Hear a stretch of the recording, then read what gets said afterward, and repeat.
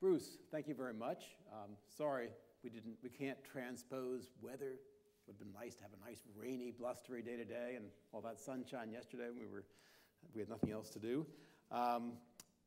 As Bruce said, I'm very fond of Cold Spring Harbor, and since my life has been framed by it, I heard a lot about it when I was growing up on Long Island. My first exposure to a scientific meeting of any seriousness, where I actually made a presentation, was here at the LAC Operon meeting in 1969. I've been coming here. In fact, it's been the focus of much of my anxiety about meetings, because I've been coming to meetings on RNA tumor viruses and cancer genes and symposia ever since, and with great admiration for many things that go on here. I've published with the Cold Spring Harbor Press numerous times, and like many in the scientific community, I'm very grateful for the organizational powers that it offers with respect to publication, meetings, training, and many other things. So what I'm going to do today is first open with some slightly formal remarks to let you know the mindset from which I'm going to be delivering these remarks. They have to do with some aspects of the introduction that Bruce just provided. Then I'd like to show you some slides about the big themes I'd like to present, and then I'm hoping that we have time for some informal Q&A afterwards, and certainly at the reception with a glass of something in our hands. So, as you've just heard, about 6 months ago I left the NCI, part of the NIH, to work in a new lab at a medical school. And that's just what I did 45 years ago. In 1970, when I left a 2-year training program at the NIH during the Vietnam War to start work with Mike Bishop at the medical school in San Francisco at UCSF. Now, first of all, I'm not under any illusions that these situations are actually identical. I don't think I have 45 years or more of scientific life ahead of me, at least not as an active investigator. I am no longer a virtually unknown physician trying to establish a career in science. My title in my new job in New York is not fellow or instructor or even assistant professor. I sit in an endowed chair that's emblazoned with the name of a forebear I respect very greatly, Lewis Thomas. But there are still some important parallels. And those similarities give me a perspective on the landscape of medical science generally and cancer research specifically, and how the environment has changed over 45 years. What do we know now? What did we know 45 years ago? What were we poised to learn 45 years ago? What are we poised to learn now? How well does the support system for science work now, and how well did it work then? And as a result of deficiencies in the support system, what is the mood of the scientific community today? I will address some of those things along the way, but there's some more things to think about.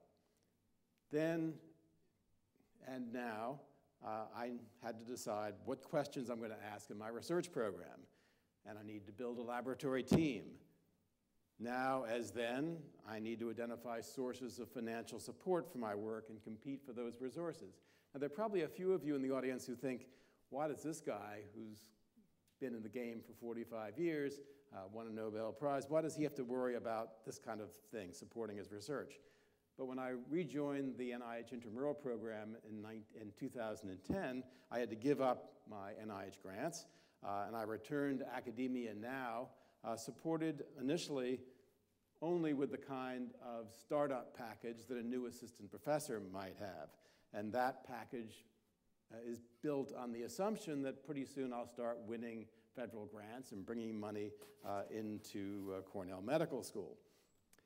These days, as you're going to hear in more detail later, it's not that unusual for someone of my admittedly advanced age to apply for and actually get federal grants.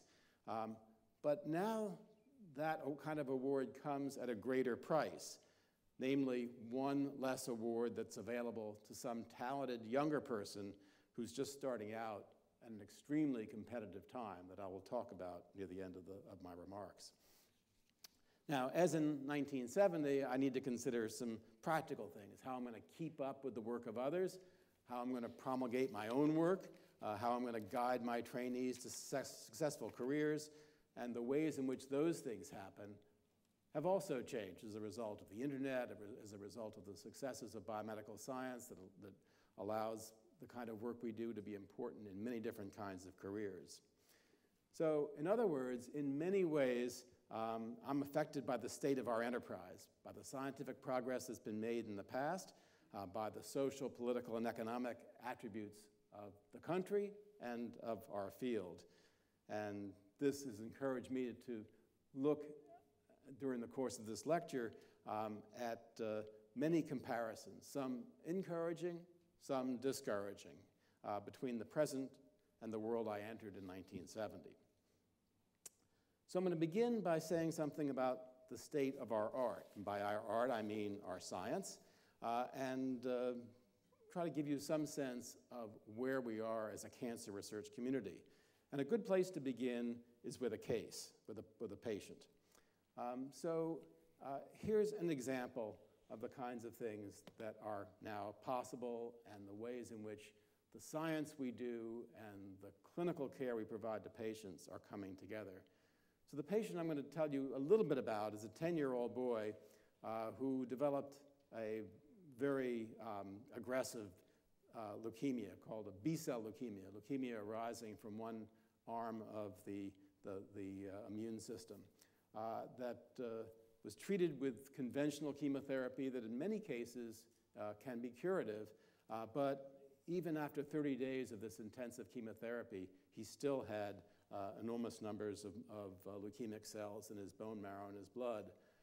When his chromosomes were examined, it was clear that there was a slight abnormality detectable only with high-quality examination of his chromosomes on chromosome, on the so-called long arm of chromosome 5. And a molecular analysis of that chromosome made possible by what we know about the human genome allowed his doctors to detect that he had an abnormality of a protein that sits in the surface of cells called the platelet-derived growth factor receptor, which has an enzymatic activity against which we have drugs. And that abnormality of his chromosomes led to the generation of an abnormal protein which had an accentuated enzymatic activity for which there was a drug called Gleevec that many of you may have heard about in a very different context of an adult chronic leukemia. He was, despite his previous resistance to conventional chemotherapy when he was started on the drug Gleevec or imatinib, he underwent a remarkable, in fact, a complete remission, and he remains in remission after 2 years. And that's been documented by looking at his bone marrow, as you can see down here, before treatment, full of what we call blasts, leukemic cells. After treatment with imatinib, the marrow looks essentially normal. An abnormal piece of DNA observed on a gel examination that's present at the time of diagnosis. You can see in the upper panel when treated with the drug, that disappears. And a young man whose name is Harrison is seen here with his oncologist. My oncologist is a homeboy, is what it says on his shirt. And Harrison remains in good health up to this point. So at this point, what this case illustrates is how much science goes into the correct diagnosis and the proper, in this case, happily effective treatment of this young fellow. And to me, it's a starting off point for trying to figure out how we got there. How did we get to know so much? And how did our sense of the possibilities of cancer research 45 years ago end up leading us to this point? A long course always seems shorter in retrospect than it does if you think about the future. But this is a time for us to reflect on what had to happen for this to be a reality. So in 1970, when I made that trip from Bethesda to California to start working on cancer research, one of the big questions in our field, and certainly the biggest question in my head, was a pretty simple, straightforward one. That is, how does a normal cell that behaves itself and constitutes a part of one of our normal organs become converted into a cancer cell? What are the events that change the nature of that cell? And we as a community had a lot of clues. We knew by then that smoking was likely to produce lung cancer. We knew that doctors exposed to radiation might get leukemia. We knew there were some chemicals that appeared to cause cancers in animals. Those chemicals were frequently chemicals that caused mutations that could be assessed by a functional change. We knew that there were families in which cancer occurred with high frequency. We knew there were viruses that could cause cancer in animals, chickens, mice, rats, and others. We knew that sometimes when you looked at a cancer cell, you saw some funny-looking chromosomes. And we knew that cancer was a pretty stable property of cells. That is, cancer was not like a disease that comes and goes. If you survive a brief episode of disease, it goes away. Cancer is a pretty persistent disease, and although there are rare reports of spontaneous remissions, they're very uncommon. So is there some common theme to all of this? And without taking you through the possibilities, one that loomed pretty large in the imaginations of most of us was the idea that cancer might be a disease in which mutations occur and change the behavior of a cell. And that raised the question of where those mutant genes came from. Were they delivered to cells in the form of viruses? Were they always inherited? What were the genes? And indeed, to make the question in 1970 a little more refined, one of the things that we were all obsessed with is the notion, if cancer does arise from altered genes, what are those genes? You really can't think very concretely about this problem without knowing something about the genes we're talking about. Now, I know that students growing up today in biology have a hard time thinking about this problem in the right way, because they think, just go ahead and sequence the genome or clone all the genes in the genome and you can figure this out. But none of those methodologies were available at that time. We knew that there must be a lot of DNA in a human cell. There were probably tens or maybe even hundreds of thousands of genes. How were you possibly going to identify which of those were the culprits if you thought that mutations were important? Well, there really was only very few avenues available, and the most attractive to some of us was the idea of using the several kinds of animal viruses that could cause cancer in animals.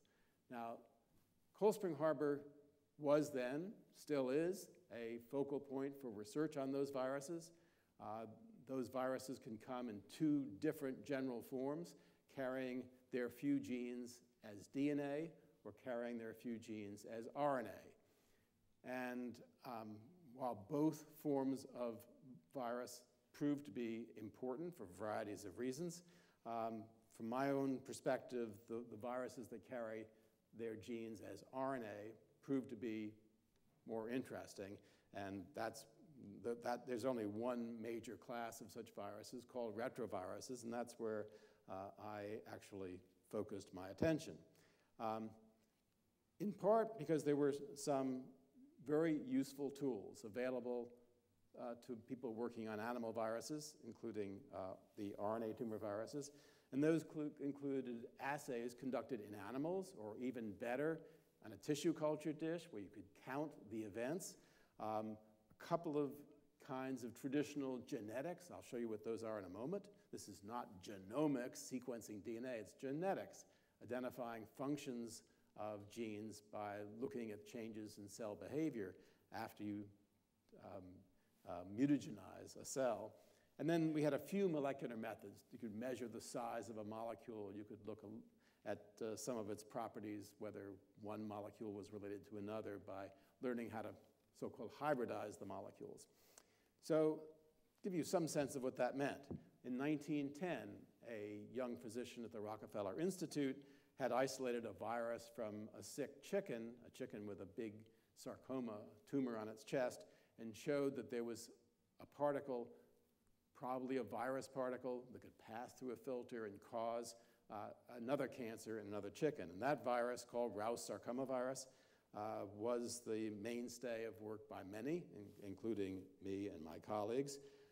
And although difficult to work with with chickens and laborious and expensive and slow, Howard Temin, a great hero of our field, developed in the late 1950s a way to test for the cancer-causing property of the virus in a cell culture and allowing a sort of quantitative assay that also showed, as you can see here, a dramatic behavioral change in the cells. So that pile of cells comes from a single infected cell that presumably acquired some genetic trait when the virus infected it. So here we have an example of a viral cancer gene. We'll call it a viral oncogene, transforming the behavior of cells and allowing us to say one particle, one infectious particle caused one focus of abnormal cells. So these were important tools that allowed the development of some genetic tests for how this virus might do what it does. I'm going to mention two of those.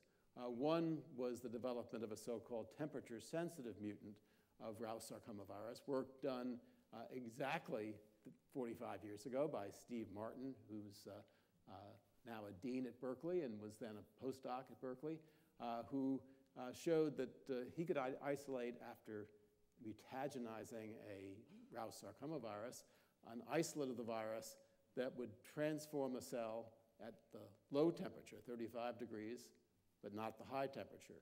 Moreover, if you took a transformed cell and raised the temperature, it would go back to a normal appearance and vice versa, suggesting that you need not only a gene that was mutated in this experiment, but a gene that had to be functional continuously to maintain the cell in a transformed or cancer-like condition. So this was very important. It said that viruses cause cancer by introducing at least one gene, maybe more, but at least one, and that gene needs to be active continuously after the infection to maintain this state.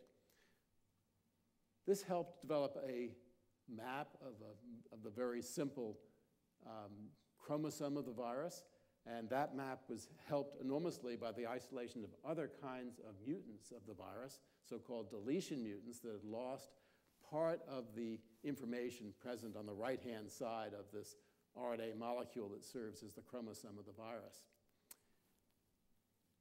This allowed a new way of thinking about the virus that seemed to have at least one cancer-causing gene that we call the viral Sark gene near one end of the genome.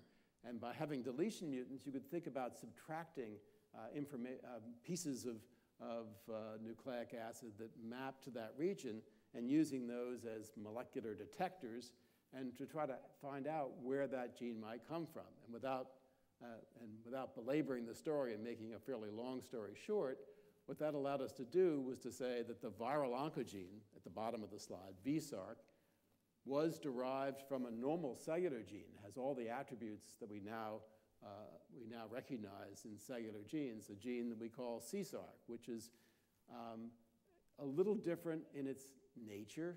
It's not a cancer gene in its natural state. It helps for the organism to develop in many important ways. But that gene can undergo a variety of changes that allow it to behave like a cancer-causing gene, as it does when it appears in Rous sarcomavirus. In other words, there is a normal gene, which we call a proto-oncogene, that was presumably captured at some point in the history of the development of Rous sarcomavirus to provide a cancer-causing function to that virus. Now, these findings were discussed in many places with great passion, especially at the RNA tumor virus meeting here at Cold Spring Harbor. And many other groups were working with retroviruses that cause cancer in a variety of animals. And many of those folks then found that the viruses they were working with had also acquired a slightly altered form of a normal cellular gene.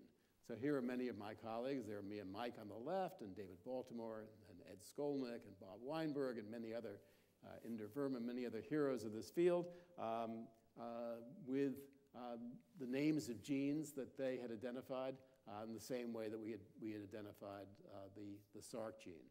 And in each case, those proto-oncogenes had some important normal function in the normal life of an organism, but in each case, the gene could be altered in some way or other to make it an active cancer-causing gene when carried by a virus. Now, that meant these were candidates to be genes that might be involved in the origins of human cancer. And indeed, many of these genes, including the ones I've noted in red, have been shown over the years to be mutated in a variety of ways in the generation of human cancers, becoming targets for new kinds of therapies, ways to diagnose cancers in a more systematic way that's based on the actual genetic damage in each cancer, and not simply on the appearance of the cancer under a microscope. And this fed our imagination about how many genes might be candidates for the kinds of mutations that we'd imagined in 1970 might be instrumental in the causation of human cancers. So that was nice, but we clearly needed a faster way to proceed. This work occurred over a decade or more. It required that there be genetic information present in the virus that caused cancer, and elaborate and somewhat clumsy experiments required to identify the cellular progenitor, the proto-oncogenes. And the notion that we might be able to proceed more quickly first was enunciated by the great tumor virologist Renato Del Becco, himself a Nobel laureate for work on the DNA tumor viruses, who proposed in about 1985 that if we only could sequence human genomes, something that wasn't possible at that point, maybe we could completely transform the way we do cancer research by comparing the normal genome of an individual with the genome present in that person's cancer. And by that means, making that comparison, identifying the genes that have undergone mutation to generate the cancer. Not so simple, and thinking about the complexity of the human genome with 3 billion base pairs, a daunting proposition, and one that incited a lot of conversation, a lot of hostility from some quarters, and skepticism in others. But over the course of the next some years, as technology for mapping DNA, sequencing it more efficiently came into being, and the Genome Project, headed initially by Jim Watson and later by Francis Collins, began to go into high gear.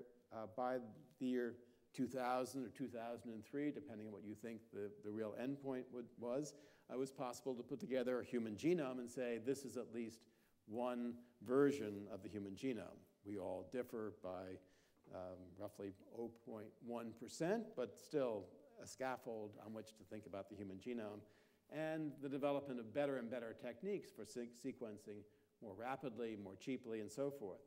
And as those techniques became more polished, swifter, cheaper, those of us who were involved in the Cancer Institute began to think about how to develop an atlas of cancer genomes using initially 3 pilots with 3 common and difficult tumors, but ultimately extending this exercise to roughly 30 different types of cancer and working with the Human Genome Research Institute.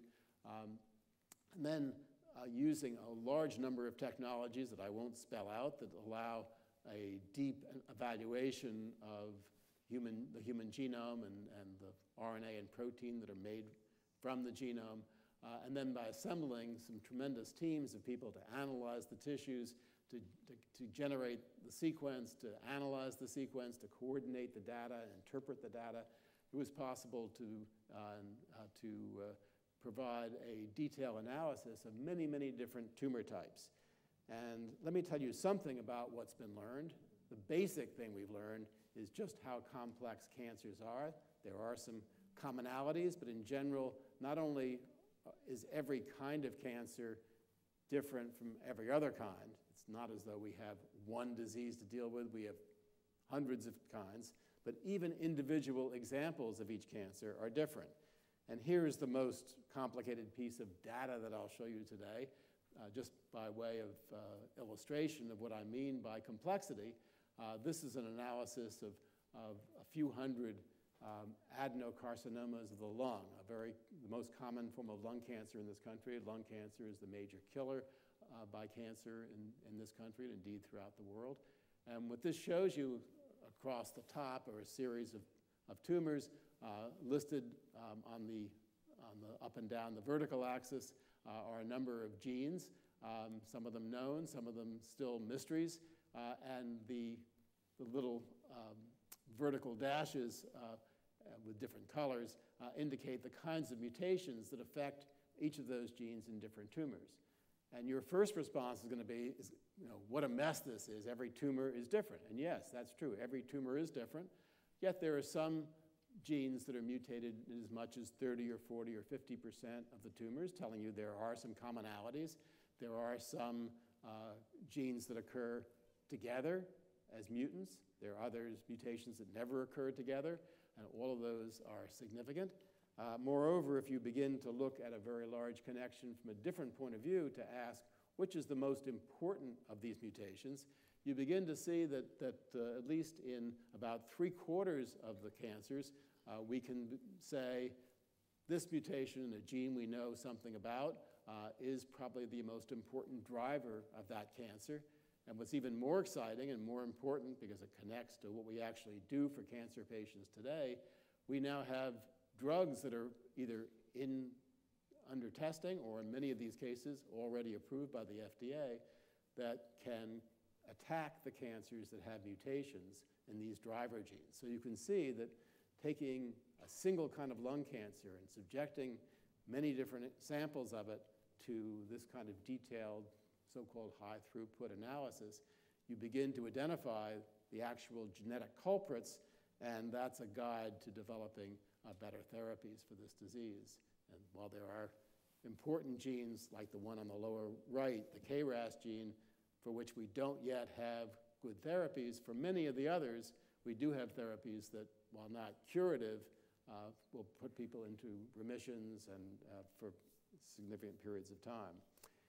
Now, the complexity of the picture of a cancer genome is not just one that appears at a single, throughout the course of the disease. Indeed, cancers are not just like a living organism, they're like an evolving set of individuals in an organism. And the tumors undergo an evolutionary process as they grow, with new mutations occurring, different selective pressures being applied so that subclones of the tumor tend to emerge.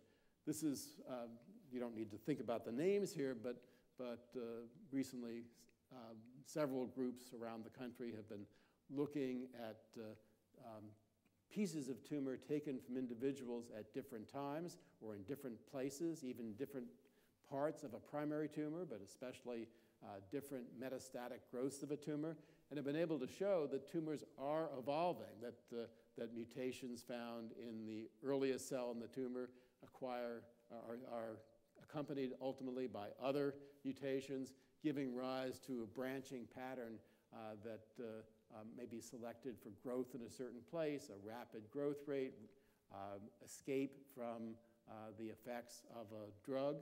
And this whole picture looks very similar to what Darwin drew in his diary 150 years ago when he began to look at the evolution of species. So cancers are evolving entities undergoing mutations more or less at random with selection for properties that favor the continued growth of one of the cells or the cells that acquire additional mutations that make the cancers more vigorous. So given what I've had to tell you about how we've gone from a state of virtual ignorance about how cancer arises, learning what genes are the most important in giving rise to a cancer, the kinds of mutations, the combinations of mutations, what happens next in this field? And very briefly, I'm going to give you a brief survey of what I think are some of the big problems. These are the things that I think about as I'm setting up my new lab at Weill Cornell Medical College. One thing is a lot more genomics. Indeed, this is something that was an obsession for me when I was the director of the National Cancer Institute, and I'll come back to that in a moment. Second thing is tumor immunology. And the third thing are other aspects of cancer behavior. Let me say a few things about each of these three. So first, more genomics, and not just genomics, not just looking at actual structural changes in DNA, but what we call epigenomics, changes that don't change the genome in a way that's inherited, but changes that affect whether any individual genes will be expressed or not expressed. And those are changes that might be chemical changes in the DNA that don't change the DNA structure, or they might be changes in the proteins that coat the DNA and determine which genes are read out and which are not. But as we think about this problem, we know that we have to go quite deep in our analysis of every cancer, looking at large numbers of tumors in many different individuals, and that will be a way to learn more about the genes that are affected by the mutations that drive cancer, and it'll lead to better and more targeted drugs. One of the biggest problems we've had with targeted therapy based on genomics is drug resistance, but studying the way in which tumors evolve and change is a way to learn about the rules that govern resistance to drugs and to overcome it. Learning more about cancer genomes and comparing those results with the clinical outcomes is a way to predict cancer risk and cancer outcomes. By learning how the products of mutant genes work in a cell, we can learn what pathways that transmit a signal within a cell might be important in thinking about how to interfere with cancerous behavior of a cell. Ultimately, as we did with the treatment of HIV infections, we're going to be using combination therapies to overcome drug resistance. That will emerge from additional attention to genomics. And we need to assemble all this data into the large databases that are now possible thanks to sophisticated computer science, and cloud computing, for example, and build a data commons to which all scientists will have appropriate access. Now, these are ideas that have come not just from the minds of NCI directors, but also from the scientific community. And some years ago, about 4 years ago, the National Research Council put together a report called Toward Precision Medicine, in which the notions that I'm describing here were synthesized into a flow diagram in which a network of knowledge is developed, shown in the lower left corner, changing the way we classify disease, creating a new taxonomy, improving diagnosis, allowing more targeted treatments, and presumably better health outcomes. And that information, again, put into the knowledge network, accompanied by the kind of biomedical research done through the Cancer Genome Atlas and other projects. And that information made available because we depend on patient populations to exercise a kind of altruism here based on the notion that everybody with cancer is potentially a cancer information donor. And permission to use that kind of information after generating it and putting it into this kind of knowledge network is going to be an essential tool nationally and globally if we're really going to come to grips with this disease and all of its complexity. Sorry. So this notion of precision medicine has been embraced by our president, and last July he added a piece on precision medicine to his appropriation bill sent to the Congress. That bill, as you probably know, has not been enacted. Indeed, all we have for the fiscal year, which began 3 days ago, is a so-called continuing resolution. We don't know whether the precision medicine will be part of an appropriation bill. The hope will emerge from Congress sometime during the fiscal year. But what the president proposed was using about 1/3 of this initiative to study some of the aspects of cancer that I've been outlining. The second topic is immunology.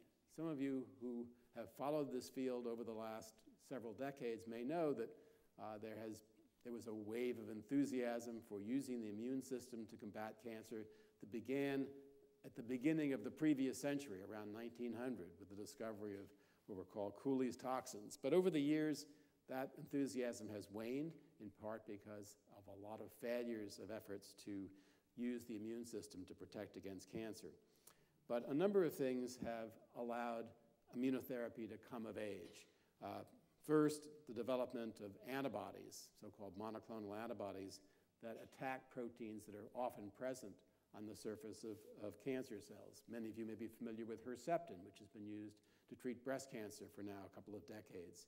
But there are others as well, like Rituxan and a few others.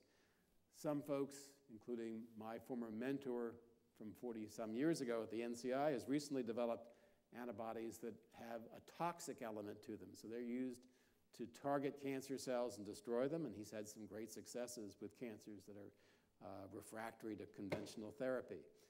Recently, it's been possible to use genetic engineering methods to make one branch of the immune system, so-called T cells, able to recognize proteins on the surface of cancer cells and to attack them.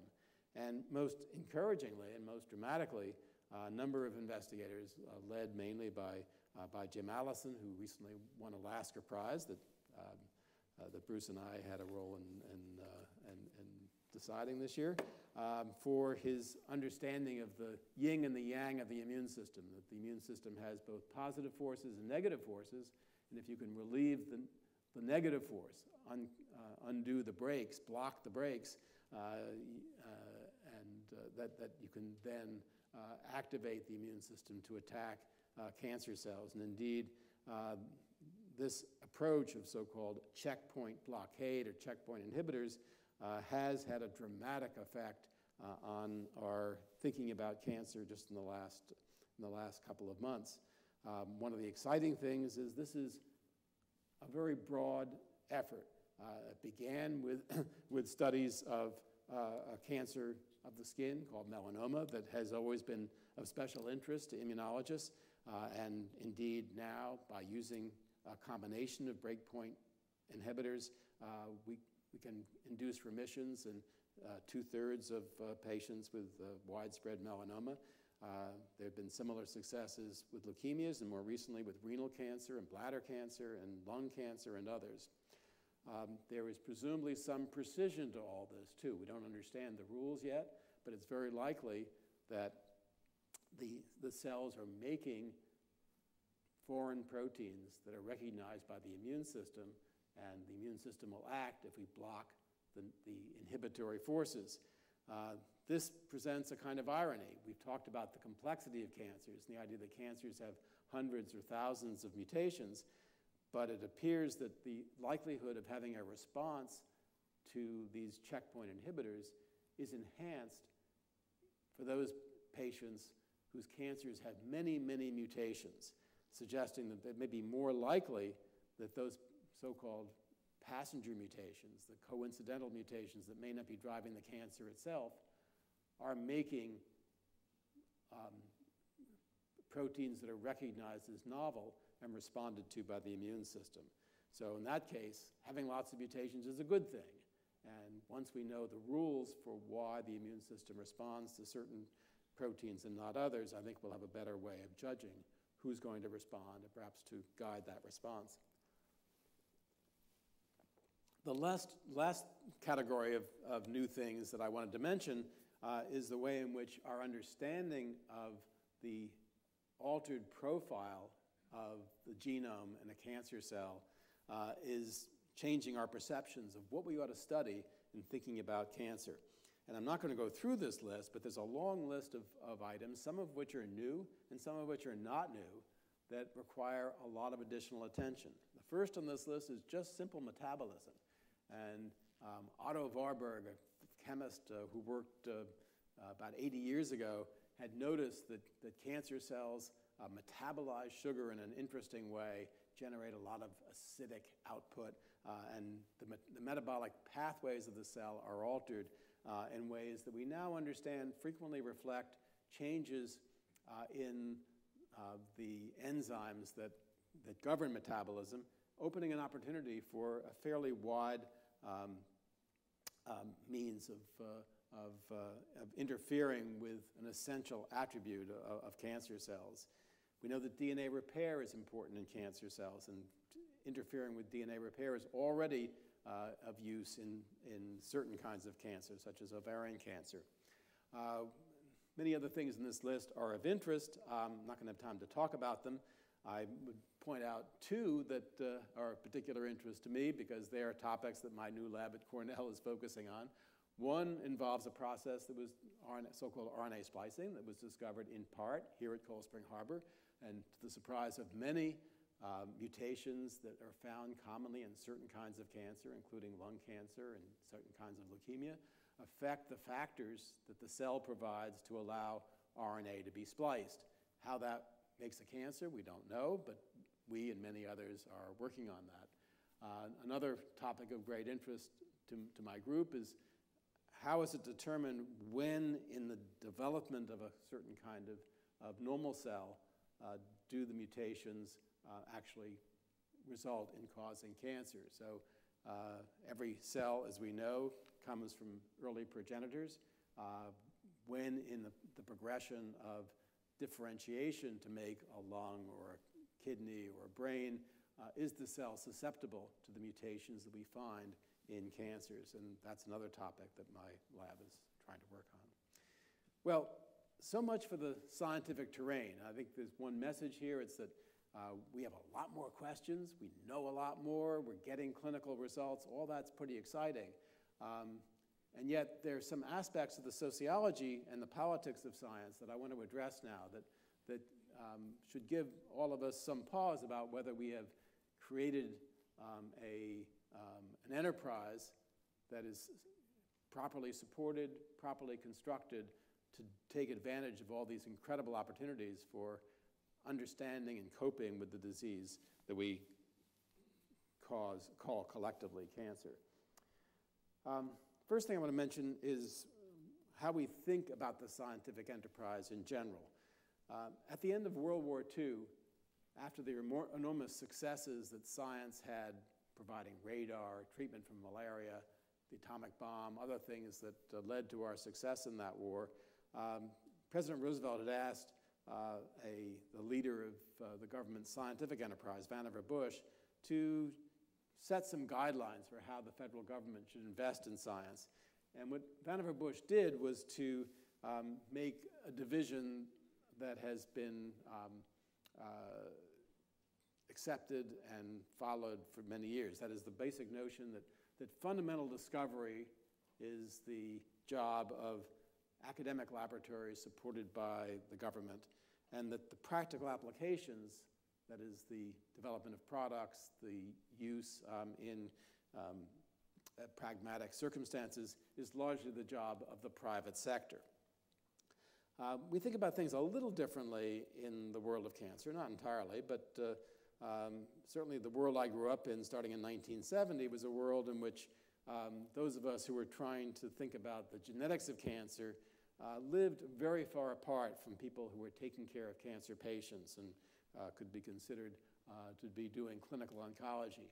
If I ran into a clinician taking care of cancer patients in the bathroom, we really had nothing to say to each other. Different language, different culture, different personnel, different laboratories, everything was separate.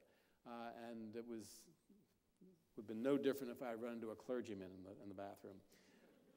Over the ensuing years, and I've been telling you about some of these things, particularly starting around 1990 as we began to understand more about cancer genomes and cancer genes, the two spheres began to overlap. And for some of the reasons that I've explained to you already, language became at least in part in common, and we spent more time with each other. And since around 2005, 2010, these worlds have become much more overlapping. And at this point, large segments of the things that clinicians do, assess cancer risk, make the diagnosis, think about treatment and prevention, increasingly is dependent on the way in which we work with each other. So this affects the way the whole organization is structured, how cancer centers are working, how the New York Genome Center, for example, which I serve part-time, works with the scientific community and with the clinical community. And this is an exciting development that reflects a dramatic change between the world I entered in 1970 and the world I live in today. The second point has to do with how we organize ourselves. And when I went to work at UC San Francisco, the goal in general was to be successful, build a huge lab. You might or might not have one or two people you work closely with, but and collaboration was not off the chart, but it was not all that common. But I've had the advantage of spending a large part of my research career in a deep partnership with my friends Mike Bishop. There's a picture of us at the Cold Spring Harbor RNA tumor virus meeting, which we happened to run in 1978, and other pictures, including some at our annual softball games, which ended, unfortunately, in 1993 when I had to leave San Francisco. But we also had group activities, teams. One of them was called the West Coast Tumor Virus Cooperative that involved my close colleague Peter Vogt and many others at Berkeley and USC and UCLA, Salk Institute, later the Hutchinson Center, to get together, much as we would at Cold Spring Harbor, to talk about common problems, try to solve things in a common way.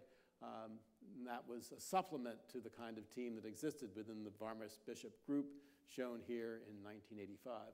My wife is on the far right in that picture, and in the back row probably, huddling today, not wanting to be recognized, but maybe some of you will recognize her from that picture.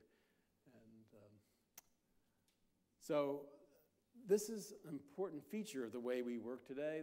I've told you about the Cancer Genome Atlas, which is a project that depended entirely on the development of large teams.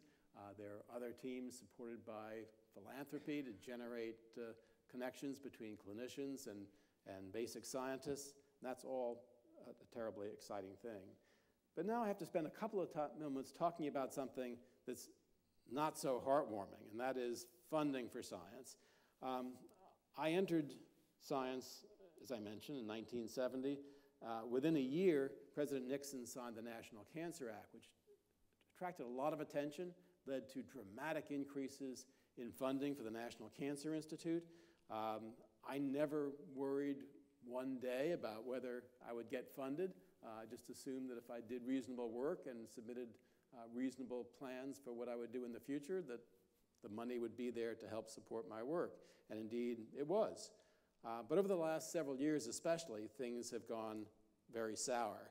And at a time when the opportunities, as I've tried to emphasize, are greater than ever. So here is a picture of, I don't want to belabor this, but just showing from 1990 to 2014, what you can see is a rapid period in the late 90s when the budget shot up. We had a 5-year doubling of the NIH budget, but since then there's been tremendous attrition, especially if we adjust for inflation, with the loss of over a quarter of the amount that we would have expected from just gradual increases over the course of many years.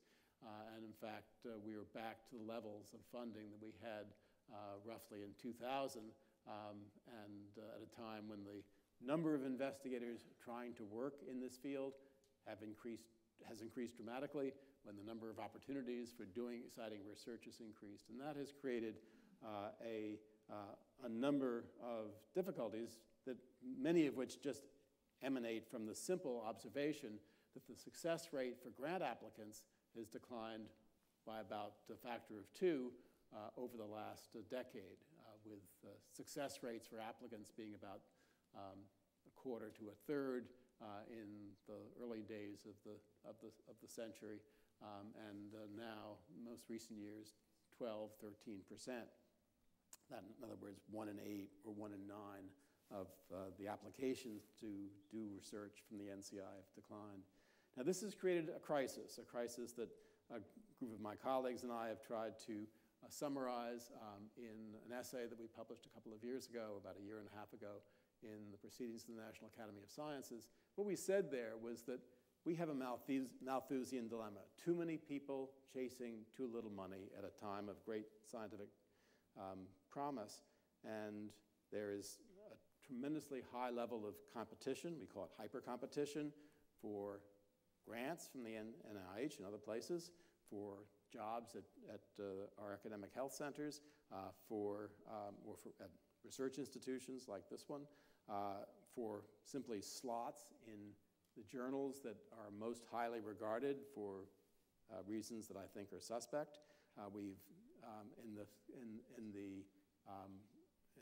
the framework of this hyper-competitive atmosphere, we've distorted our evaluation standards, frequently resorting to depending on editors of those three journals. The CNS stands for Cell, Nature, Science. These are good journals, but we overvalue publication in them, and we depend upon acceptance of papers in those journals instead of making a separate evaluation on whether someone is simply doing good science and reproducible science and valuable science and interesting science. And all that has generated a loss of confidence among scientists. They're worried all the time about where the next dollar is going to come from. This depletes leisure time, and it deprives people of the opportunity to feel that they can think in unbridled fashion and not have to worry about meeting certain false standards. Is this work translatable from the lab to the clinic? Is this work going to have some kind of impact? Is there going to be an outcome that we can measure? And those criteria are false, and they create a disrespect and a disregard and a nervousness about doing things that are simply good fundamental science. And that fundamental science is critical. I've tried to emphasize in talking about how we learn what we've learned about cancer. We have to study viruses which may or may not have a role in human cancer. We have to develop technologies that allow us to move faster. We have good examples of how these things have happened just in the last few years. The gene editing technique called CRISPR came from just a curiosity about some strange sequences found in microorganisms. We wouldn't have been able to take the effective steps we've taken against HIV and AIDS if we hadn't just studied the viruses called retroviruses well before they were known to be involved in the causation of a disease like AIDS. So these fundamental approaches to science are critical, and they're threatened in the current environment. So the group that wrote this essay is trying to take action on many fronts. I don't have time to review those, but I would refer those of you who are interested to a website we've recently created, rescuingbiomedicalresearch.org, and you'll see what the community is doing to try to confront some of these dilemmas. Prime among the things that worry me, the changes in our demographics, in particular this one set of figures, which shows that over the last 30 years or so, the number of people, the percentage of folks who are under 36 has declined dramatically. These are individuals who have the most common form of NIH grant, the so-called R01. That number has declined by about fivefold. And concomitantly, and perhaps of note, given my own age, the number of individuals over the age of 66 who have obtained grant support is increased about tenfold. Now, that can be viewed as a good thing, but in the atmosphere in which the average age of investigators receiving their first grant is over the age of 40, this to me is something of concern that requires some careful attention. Now, there are lots of ways that we can try to improve this environment that clearly is creating difficulties in creating an atmosphere in which discovery is encouraged. And I have a list of things here. I'm not going to have time to review them all in view of the time, but I would point out that Cold Spring Harbor has been particularly effective in thinking through the nature of the laboratory structure in this environment. Does not give tenure to the vast majority of people. It has novel ways to carry out graduate training.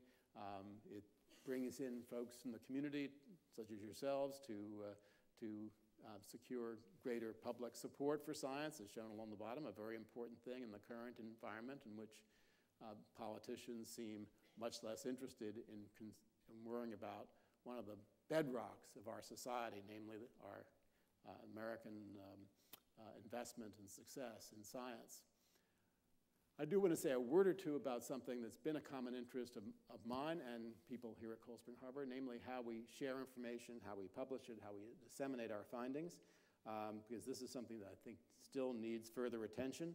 Over the last, when I began doing science, we didn't have an internet, we didn't have a way to go to a website and see a journal or see collections of journal articles. We struggled to find in a big volume called Index Medicus, some articles that would be relevant to our research. That's all changed thanks to the internet and computer science in general. And we now have public libraries like PubMed Central at the NIH that everybody uses every day if you live within an academic institution.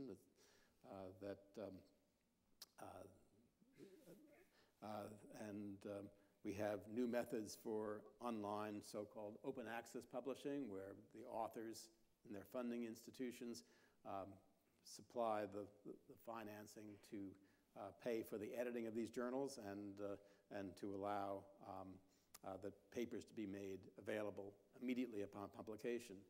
More recently, there's been greater and greater interest in a new kind of adventure that Cold Spring Harbor has been pioneering in, that is developing a way for individuals, even before any peer review of the article, to place the article in the public domain as a preprint, which then acquires reviews or gets submitted later to a publication. And this is a way, in a sense, to open our conclusions, provide our data early on, so that we can fulfill the demands and the wishes, the aspirations of folks who pay for our science, namely to make that information as available for examination and further building as soon as possible. And I think we all, I hope we all subscribe to the idea that we as scientists should not be monks hoarding our holy books, but instead building an inventory of information that we've generated for public good in public libraries. So what I've tried to tell you in the last hour is how the world looked to me 45 years ago, how it looks both similar but mainly different today. Cancer is an enormous public health problem, also a scientific conundrum, which has gotten, on the one hand, more understandable because we have a lot of facts, but also more complex than it looked 45 years ago. We have new tools. We have a lot of people. We have diminished resources. We have a conundrum here. We have to figure out some ways in which to reshape our enterprise so that we can make the best use of the talents, the inclination to discovery, and the energy of people who are entering this remarkable field of science. Thanks very much.